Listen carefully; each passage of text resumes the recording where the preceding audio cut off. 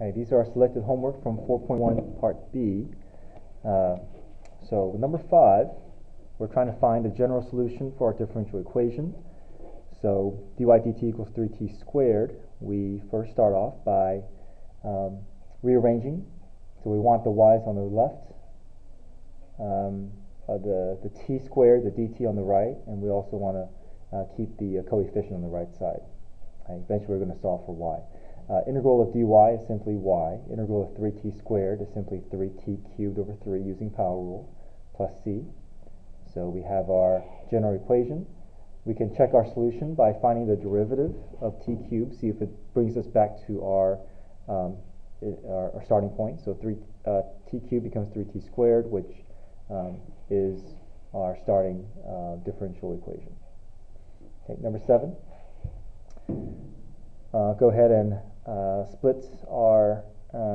separate the variables, y and dy on the left, x and dx on the right. Okay, take the integral of both sides. We apply power rule on the right side, and integral of dy will always just give us y. Okay. We have our general equation, 2/5 x to the 5/2 plus c. We can check our solution, and we're going to we can find the derivative using power rule, and that will bring us back to our starting differential equation. Okay, let's apply the integral rules, 35 and 37. So the integral for sine is negative cosine. The integral for cosine is positive sine. So that's what we're going to get here. Okay. And once we have our general solution, we can check using derivative to see if this will bring us back to our original starting point. So the derivative of cosine is negative sine. The derivative of sine is positive cosine. So that will bring us back to our starting point, 2 sine x plus 3 cosine x. All right, 37. 1 minus cosecant cotangent t dt. We can split this up into two separate parts, two separate problems. Integral of 1 has a specific rule. This will go to t. We do have a rule for cosecant cotangent, which is a negative cosecant t. But these two negatives will cancel out to give us a positive cosecant t plus c. Okay, we can check using derivative, see if this will bring this back to our original integrand. So derivative t is 1, the derivative cosecant t is negative cosecant cotangent, which brings us back to our starting problem. 41, right?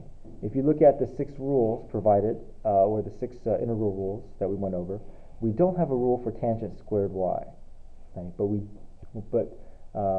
can use this to rewrite our use trig identity to rewrite our problem. So 1 plus tangent squared y we know is secant squared y.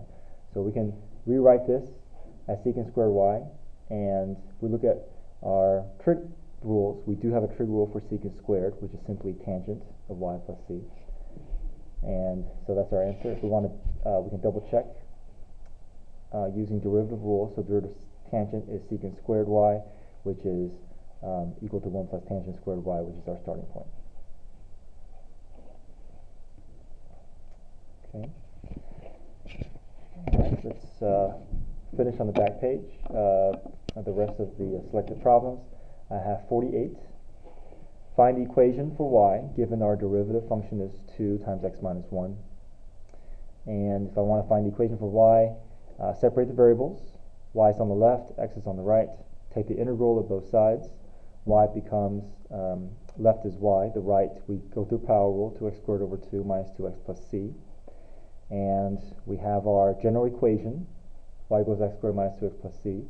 We are now going to use our ordered pair, plug in to solve for c.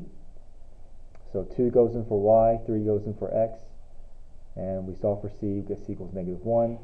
And now we can write our specific equation for y, x squared minus 2x minus 1.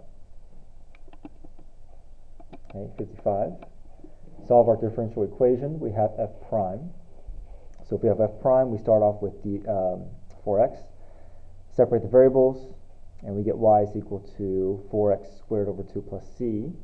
So we have our general equation, plug 0 in for x, 6 in for y, and we can solve for c. C is equal to 6, so y is equal to 2x squared plus 6.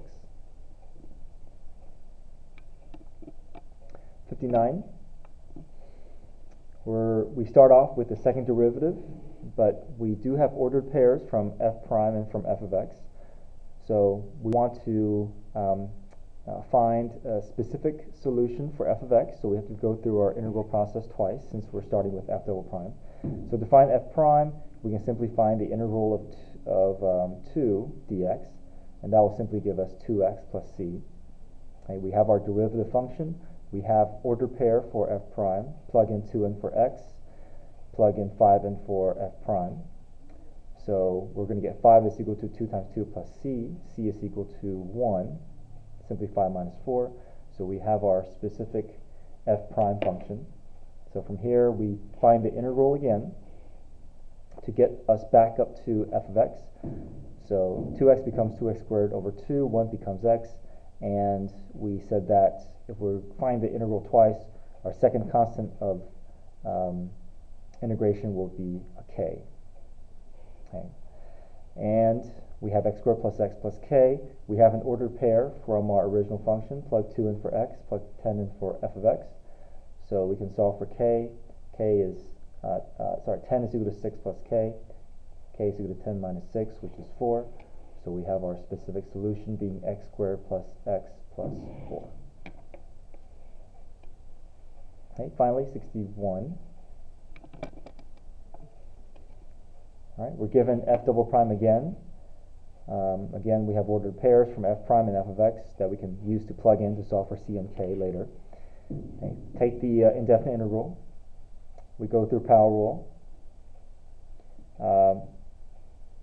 We get x to the negative 1/2 over negative 1/2, reduces to be negative 2x to the negative 1/2 plus c.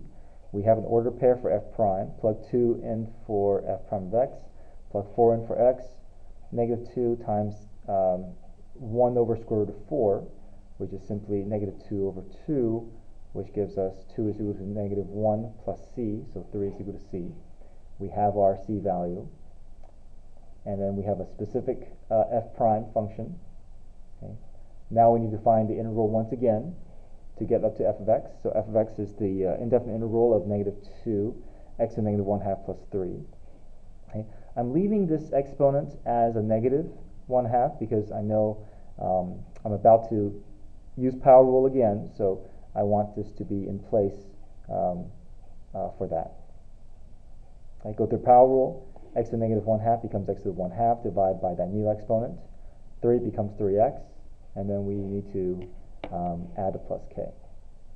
Okay. Our order pair is 0, 0. Plug 0 in for y, plug 0 in for x. We get 0 equals 0 plus 0 plus k. K is 0. So our original function will simply be negative 4x to the 1/2 plus 3x plus 0, which is k, and we can leave the 0 out.